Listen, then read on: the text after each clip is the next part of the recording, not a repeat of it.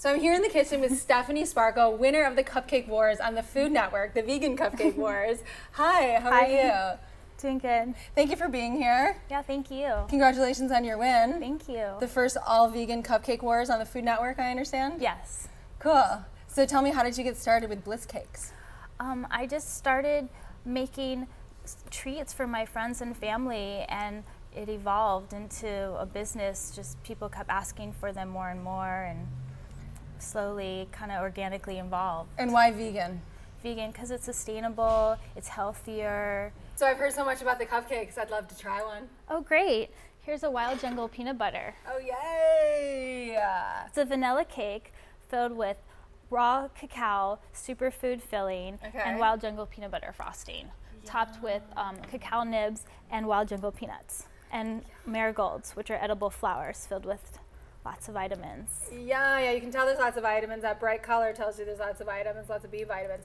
So superfood filling, so that superfood chocolate filling? Yes. Uh-huh. Wow. How fabulous to have a cupcake. It's so good for you. I mean, it's everything good for you that you put in here and tastes amazing. Yes. What did you sweeten this one with? Coconut sugar. Gotta love the coconut sugar. This is so good. Are you guys jealous? Can people find the recipe in your new book? Yes, people can find the recipe in my new book on stephaniesparkles.com, and you can also watch a demo on essentiallivingfoods.com. So tell us about your experience on the Cupcake Wars on the Food Network. It was pretty intense. I was competing against 4 other bakers who are pretty professional bakers, very experienced and self-taught, and you just don't know what's going to happen or the challenges, and you get there, and luckily it was the Green Festival, and it was totally my niche, and it was perfect for me, and a vegan episode, but they give you a list of ingredients.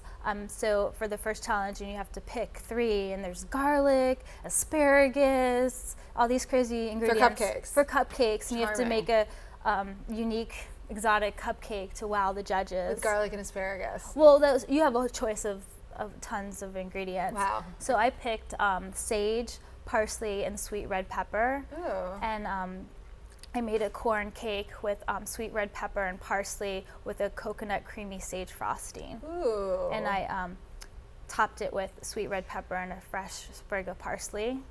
So it was the perfect balance of sweet and savory. But they really threw that at you. Did that like throw you for a loop, like having those kind of ingredients available for you to make a cupcake with? Yeah. And you really had to like jack into some serious creativity with that. Yes. Good for you. And you're under, time. You have a certain time restraint to do it all and to make them look pretty and taste good. And then the last round, you have to make 1,000 cupcakes in 2 hours. Wow. And a display. Wow. So I did. For the Green Festival, I did a vertical garden display with all living plants and recycled, refurbished wood. And so after the Green Festival, you could reuse it at home and you'll keep on growing.